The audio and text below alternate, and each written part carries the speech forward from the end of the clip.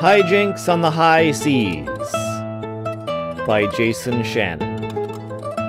This is the author.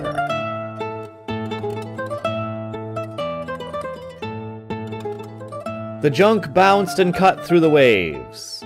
The ship ahead, heavy with Japanese silver, fired cannon, but the shots went wide. The Nagamura was slow. One of its masts was damaged, so she couldn't sail under all sails. "This is amazing!" bellowed Ryan. He put the bottle to his lips, sucked back the sorghum liquor. The Lungwi cut starboard, cutting through the wake of the Nagamura, and Ryan spilled half that liquor down his shirt. "Avast ye!" declared the ship's captain, Wu Shidao. "Mr. Pong, bring us alongside. Mr. One, drop the sail on the mizzenmast. Mr. Yao, prepare the cannon on port." He was a grizzled old Chinese pirate, missing half his teeth and one eye. Yet he had a powerful voice, an absolute command of the situation as the Lungwi brought itself alongside the Japanese vessel. He was speaking Cantonese, but his words were being translated through Ryan's cell phone. The World Languages app even translated the broken Cantonese into broken English. The Lungwi cut hard to starboard, swinging wide and coming up, slowly but surely, along the starboard side of the Nagamura. The two ships were 100 or 200 yards apart from each other in the water. Japanese sailors loaded Dutch-bought muskets and blindly fired across the gap. Charlie ducked when he heard the blasts. He was clutching white-knuckled at the mast near the center of the ship. Ryan stood where he was, bottle in hand. "Those muskets couldn't hit the broadside of a barn if they were standing right next to it," Ryan called to his friend. "If I see them break out the throwing stars, I'll be worried."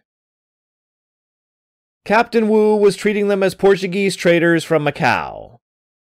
The talking box, as he called it, which translated back and forth between Cantonese and Portuguese, was a new invention of the Brigantine Court. He agreed to grant them safe passage to their home in Macao, in exchange for a few trinkets. Captain Wu was eyeing the Japanese vessel through his spyglass, with his one good eye. "They be trying to make a run for it, me hearties. Thar be a Manchu military post 100 li to the north." "'Twill ne'er make it, cap'n," responded Mr. Yao, the equivalent of a first mate. "Keep her steady, lads," commanded the captain. "Mr. One, 15 degrees port. Have your men work those ropes quick, quick." The ship twisted in the wind, coming up now parallel to the Nagamura. The Japanese vessel loosed cannonade once more. One of them whipped through the sails, punching a half-dozen holes and ripping a chunk out of the mast. A second shot blasted a hole in the guardrail 15 feet from where Ryan was standing. One of the pirates lost his footing above and came crashing down to his death on the deck. A second man splashed into the water. Charlie winced seeing the man fall, and abruptly looked away before he hit the deck. Saucy pirate wenches he wanted to see behind his eyelids at night, not snapped spines and bloody cracked skulls. "Mr. Yao, get that sail under control! 100 more yards, mates!" The Lungwi sliced through the water. Below decks, cannons were rolling into place. Men danced on the masts above with ropes. The Nagamura appeared not to be moving. The sun was high overhead, the waves a deep blue. The South China Sea was choppy, but not unmanageable. The Lungwi came in directly parallel to the larger Japanese vessel. "Open fire! Ahar!" bellowed Captain Wu. A dozen cannons exploded at once. It was deafening. Ryan could hear nothing but a ringing in his ears. A plume of smoke drifted up from the gun ports. The whole ship seemed to rock back. When at last the smoke cleared, Ryan could see nearly every ball had hit its mark.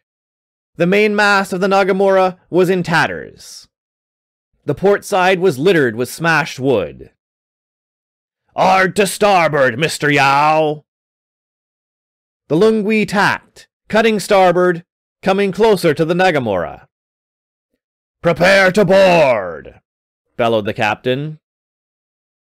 By the time the Lungwi pivoted in close, the Japanese had reloaded their muskets and popped up to fire.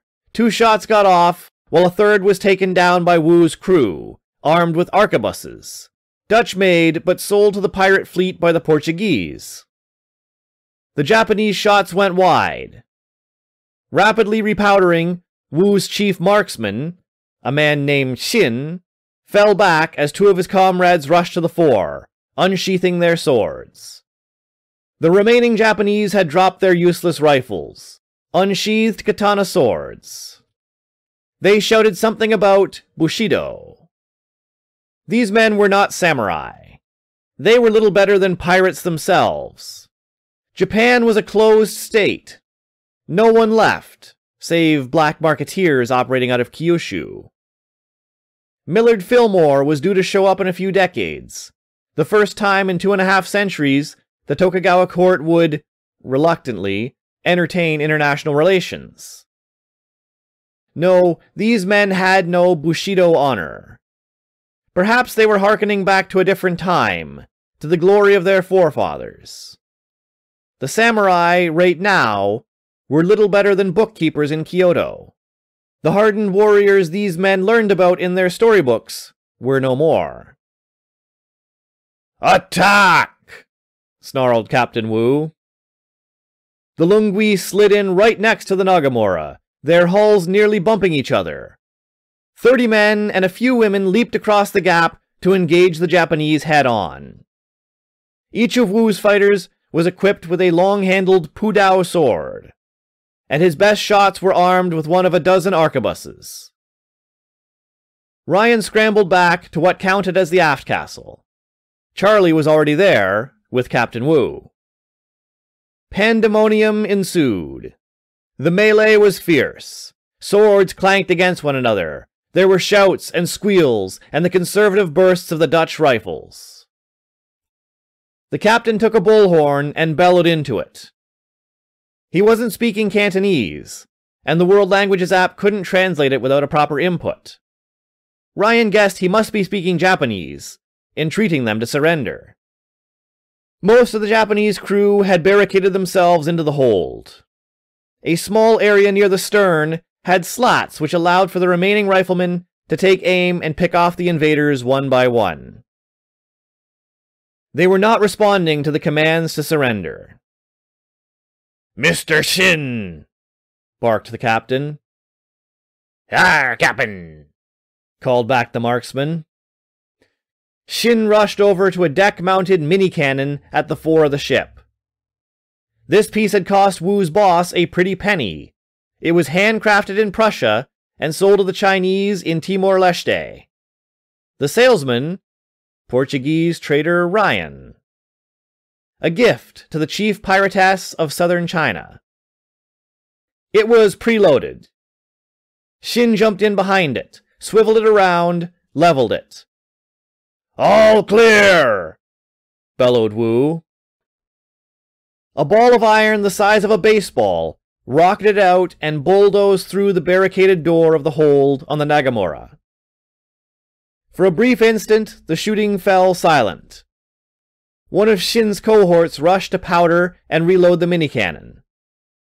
The captain unsheathed his own pudao sword. To Ryan and Charlie he said, "You chops wait here. I've business to be attending to." He then rushed down the stairs and leaped, grabbing a rope and sailing across the gap. Immediately he gutted a Japanese sailor who came at him with a katana. "Let's wait in the captain's chambers," Charlie said, indicating the door behind them. "Arr, matey," said Ryan, taking on his own pirate accent. "Do ye not enjoy the adventure? Thar be nothing between us and the briny deep, save these scallywags' pirate skills." "Thar be nothing between us and a pellet in the head, save pure luck," replied Charlie. And poorly made Dutch rifles. The shot has to go somewhere. Often as not, it jams, or just falls out o' the end of the barrel. Ahar! Charlie snatched the bottle of sorghum liquor from his friend's hand. I'm going to need a lot of this. He then swigged deeply. Captain Wu won the battle. 13 Japanese were taken prisoner. The bodies of the dead were dropped overboard. The Japanese captain, evidently, had committed seppuku, despite the fact that he was a merchant mariner and smuggler besides. Ryan figured he must have adhered to his own code of honor, even if it wasn't backed up completely by Bushido. In the hold were 20 chests of small silver ingots. There was also a case of Japanese sake, and Ryan graduated to this. Captain Wu poured Ryan and Charlie both a cup of heated sake, bowing to them in his cabin. Your Prussian cannon was o' great use to us today, gents, and it cost only 1 part in 100 o' what we took from that Japanese ship. What be the catch? No catch, said Ryan quickly, sipping the sake. We merely court the favor of your patron. Aye, said the captain through the phone's translation. So do many with the Western barbarian courts. The Spanish in Manila, the British in Penang, the French in Saigon. Now the Lisbon throne seeks to treat with Commander Ching Shih. We have no ties to the throne in Lisbon, Ryan repeated for the 100th time. You carry the newest communication device of the court. Bought in Goa for 20 silver crowns, Ryan retorted. We are not princes or dukes. We are adventurers, and we seek adventure with the greatest piratess of the seas. This had been Ryan's brilliant plan. He wanted adventure. He wanted swashbuckling, high seas adventure. And there'd been a history team researching Edward Teach, so it wouldn't do to show up in that timeline while they were there. On the other side of the world, however, Captain Wu was suspicious. The Qing court had sent assassins after his patron before. They usually didn't employ barbarians, but Madame Ching Shih was enough of a problem that Beijing might try anything. Yet this Prussian gun had worked beautifully, and they'd been right when they'd told the captain of the Nagamura's course. We can't go altering history like that, complained Charlie weeks ago when they were discussing this. The Nagamura goes down before it ever reaches Ningbo, said Ryan.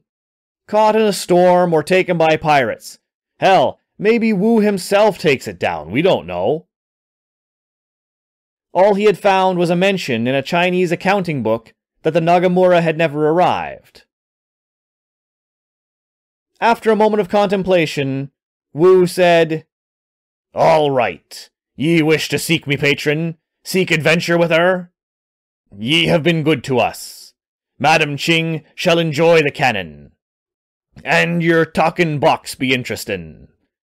She will enjoy that. Ye might consider sellin' her one. Plus, thar be your large bag o' goodies. I know ye've something special for her in there. Ryan briefly looked over at the time machine, in the large backpack on the floor. He wasn't letting it out of his sight. Aye, he said hesitantly. We have a special tribute for your patron in there. As it turned out, Commander Ching Shih was in Macao, 500 li from here. She owned a number of gambling dens and brothels in the small Portuguese colony. Carpenters worked through the night on repairs, while the remainder of the crew celebrated below decks. Ye have ne'er played mahjong? Exclaimed Shin. Why, I was going to bet ye me entire haul I could win against ye. I'm not taking that bet, said Ryan. He poured himself some more of the sorghum liquor. It tasted like grass clippings put in a blender with a little diesel fuel. He choked it down. "Arr, have ye ever heard o' rum?" he called, echoing the broken English the app was spitting out. "'Tis be a liquor, made in our Brazilian colony. We'll import ye some, ye'd enjoy it." One of the female pirates, an eye-patched woman of about 30, with a crooked smile, said, "Arr, ye be seeking adventure with our fearless leader? She will gut ye from stem to stern if ye disrespect her, and feed ye to the sharks." "Have you met her?" Charlie asked. "Nay, only the captain has met her, and allegedly through a partition screen at that." The woman was thin. She wore a skull cap, her hair greasy underneath. Some of her teeth were stained dark brown. She swore like a sailor and belched with every gulp of sorghum liquor she tasted. "She be the most feared warlord in China," declared Pong, the sea artist. "I heard she be the sea god's mistress," said Yao. "Urquim be swallowing men whole." "She once be a prostitute," nodded Pong. "And they say that if ye venture into a Macao bordello, ye could pick up some doxy, and ne'er know if it be the great pirate queen herself. She be getting her rocks off with common whoremongers," smirked Shin through broken teeth. "'Tis be horse dung," declared the woman. "She nae be spreading her legs to pork-chop missionaries, begging your forgiveness, noble barbarian sirs. But she could be having a prince from the Manchu court warming her bed, if she wanted. Methinks she sticks with her hand, since her honoured husband died." Ryan nudged Charlie. Covering the mic on the phone, ensuring this wouldn't be translated, he whispered, "This has already been worth it. But imagine if we got a picture of the great Ching Shih. I bet she's some toothless hag." He cackled, already quite drunk. Charlie was more level-headed. They were, after all, surrounded by cutthroats and thieves in possession of a time machine. In 1808, she's 33. The following morning, the Lungui coasted into port in Macao. There were no giant casinos, no dazzling lights. It was a sleepy settlement, tiny, a zit on the Portuguese Empire. The Church of St. Paul had not yet burnt down. Portuguese gunmen perched atop the high peak with their cannons, the Lungui disguised as a spice ship from Manila. Ryan was tremendously hungover. Docking, the captain went ashore to meet with his mistress. He escorted the two Portuguese, indicating it was Sunday and that they probably wished to attend church services. He would call upon them if and when Ching Shih deigned to see them. "We should follow him," whispered Charlie. "He could be going right to her." "Or he could be doubling back and trying to lose a tail like a goddamn Robert Ludlum novel," groaned Ryan. "Come on, I need a bath. There's got to be a bathhouse around here. Oh, when do they invent Gatorade again?" Using some of their profits from the Prussian gun, Charlie bought a couple of egg tarts. They found a small bathhouse, where they relieved themselves, bathed, shaved, trimmed, wetted and combed their hair. Chinese coolies laundered their clothes for them, yet Charlie insisted the time machine and oxygen masks and unitards they had in their bags would remain with them. They paid well, not bothering to haggle. Leaving some time later, the giant pack with the wormhole generator and their gear on Charlie's back, Ryan was feeling refreshed. "Hot damn!" he exclaimed. "Let's find ourselves a gambling den." "I don't think blackjack will be common here yet." "Well, how about a Chinese whorehouse? You've got condoms in the bag, don't you? We'll experience a little taste of..." Immediately 4 men pounced on them, emerging from a nearby alley, out of doorways, behind an ox cart on a cobblestone street. Arms grabbed them, cloth bags over their heads. The time machine yanked away, and they were pulled bodily in a direction they couldn't discern, their feet struggling not to trip over each other. Seconds later, their blindfolds were pulled off. They were in an alley, away from public view. Mr. Yao stood before them. Their captors, still holding shoulders and wrists, were some of the pirate goons with whom they'd just sailed. Yao spoke in perfect Portuguese. "Huh?" said Ryan. Yao spoke again. Ryan displayed only confusion. Someone delved into the pack and fetched the translation box. It was put in Ryan's hand. He quickly opened the World Languages app. Yao spoke in Cantonese. "I knew you Ching assassins weren't Portuguese. Not a word of what you said into that box was the Catholic tongue." "It's, Ryan thought quickly. "Basque. You've heard of Basque? Hill people in the north. We are very proud of our heritage, which dates back all the way to the Roman Empire, and we refuse to parley in the conquistador's tongue." Charlie gritted his teeth. Playing very fast and loose with things here. Charlie was pretty sure Basque country didn't extend into Portugal. Hopefully Yao doesn't know that much about the Basque, or speak English for that matter. "We should hang ye from the gallows," said Yao. "But an higher power than me be deciding your fate. Come with us." Rope quickly looped around both sets of wrists, pulled behind their backs. They were pulled to their feet and dragged along.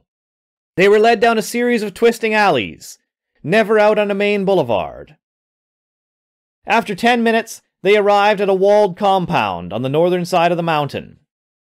A servant opened the door, bowing reverently. They were marched into a lavish house. Captain Wu was there.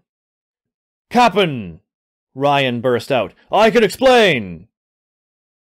"Unless ye wish to lose your tongue, shut it, barbarian," said the captain.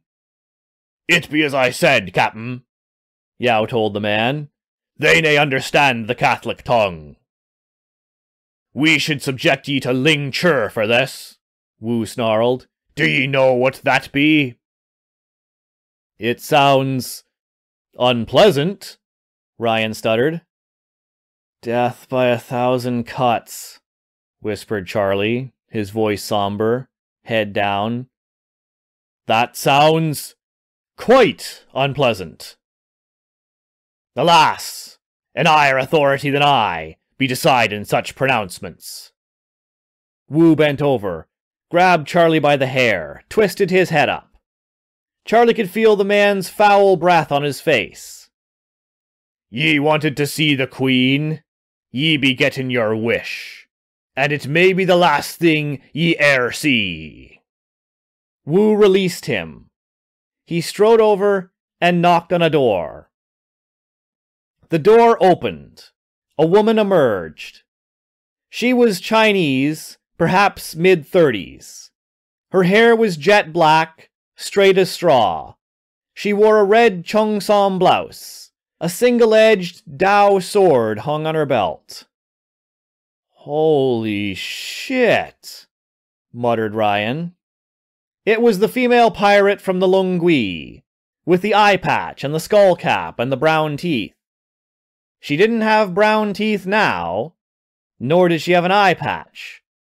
Her two eyes were beautiful. Her hair was smooth and combed.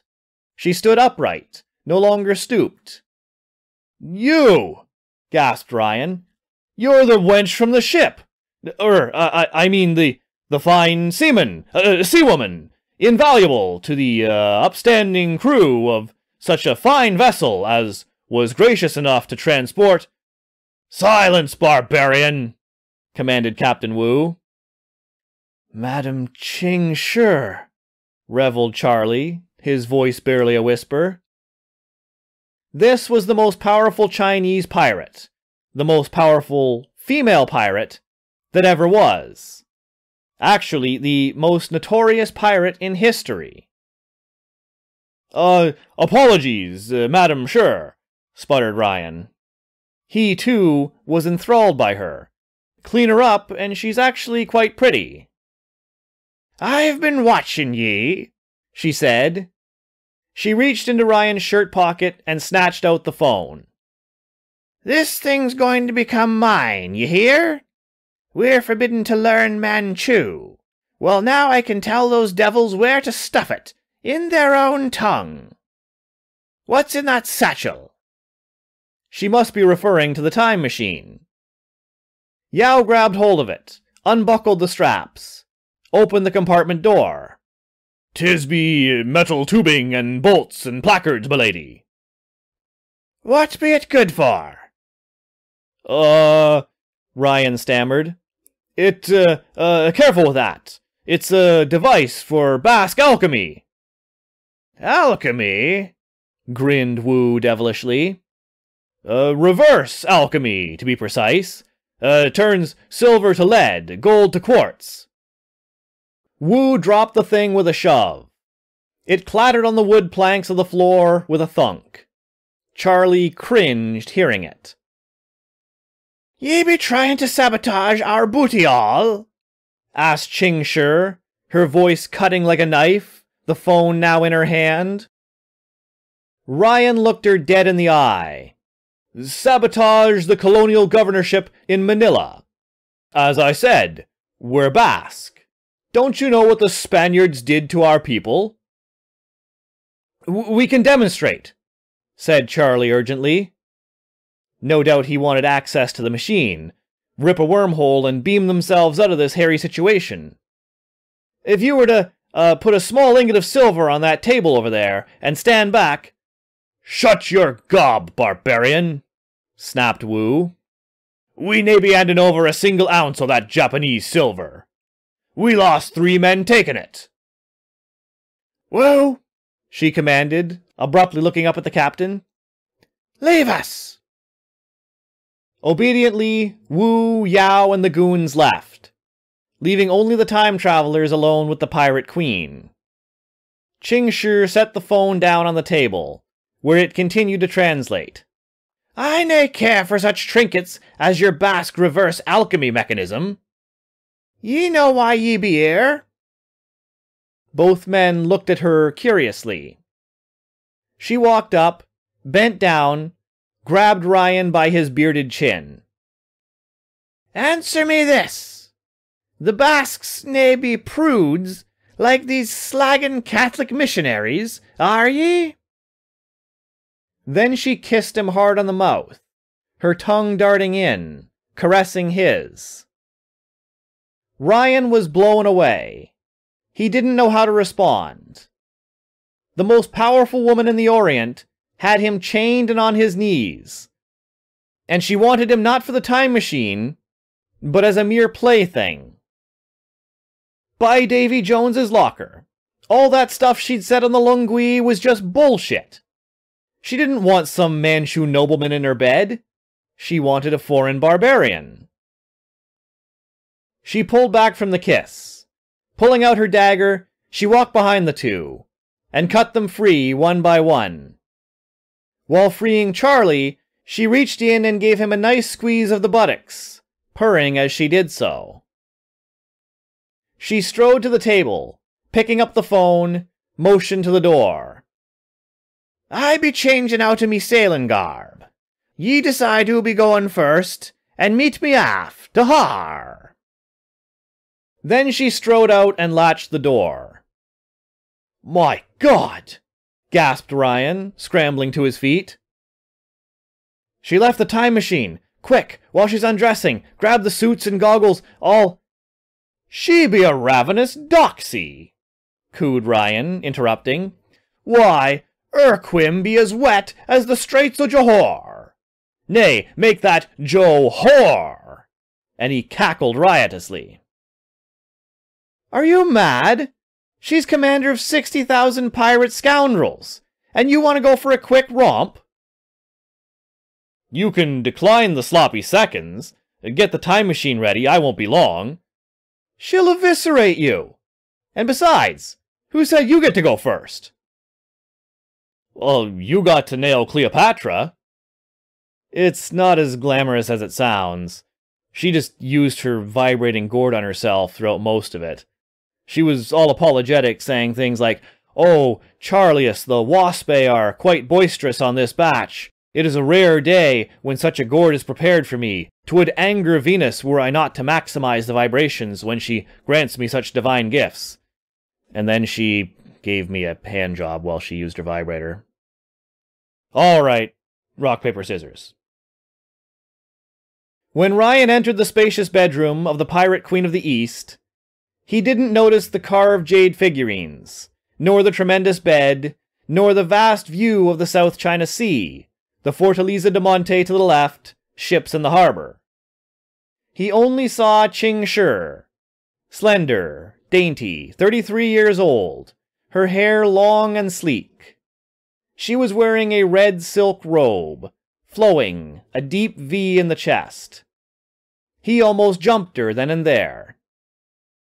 "Methinks it be a profitable venture to be plundering the booty. What say ye?" "Ah, har!" Ryan cooed, beaming. Ching Shih smiled devilishly. She threw off her robe. Her stomach was taut. Her breasts were medium-sized, the nipples dark. But that's not where Ryan's eyes went. His face fell slack. Lower, strapped onto her pelvis with laces of silk, was a piece of elephant ivory, chiseled down into the shape of a phallus and polished smooth. There was even a little scrotum carved into it. She had some sort of sachet in her hand, used it to pour what looked like lubricant into the other hand. "On the bed, wench," she said, as though it were the most obvious thing in the world. Ryan stared blankly. "Don't make me use me cane on ye, barbarian. Face in the pillow, forthwith." She smirked sultrily. "Unless ye be desiring a canin." Ryan came rushing out of the bedroom like it was on fire, fumbled with the doorknob, grasped it white-knuckled, and slammed it, throwing his back against it to catch his breath. "Done so soon?" Charlie asked. That's not happening. He vomited out urgently. "Is that thing ready?" Charlie studied his friend. Ryan pulled his back off the door, looked back and forth, then whispered into his friend's ear conspiratorially.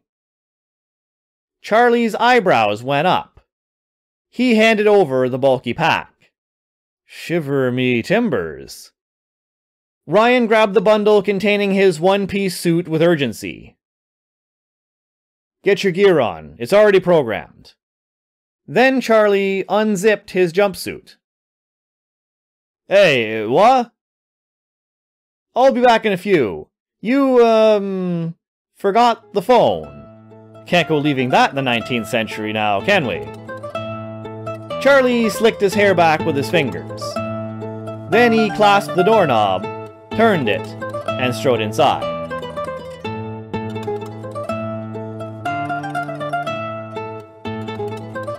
This concludes the reading of High-Jinks on the High Seas by Jason Shannon. I've always fancied the seafaring scallywags, and it was a pleasure to record this story. If you like pirates as much as I do, check out my books The Zimmer Insurgency and The Hounds of High-Jinks. Zimmer features a pirate fleet, which aids our heroine in her plan for global insurgency, and a scene with a four-breasted pirate queen at an opium den in Hainan. The Hounds of High-Jinks has a whole subplot, featuring pirates as insurgents rebelling against the global Mongol Empire. Also, the Dutch pirate Laurens de Graaf appears in two separate short stories of mine. First in The Wedding of Jay Shanahan, and secondly in And the Werewolf Came Out of the Woods and Took Over the Dance Floor. All of those are available at www.jasonmshannon.com.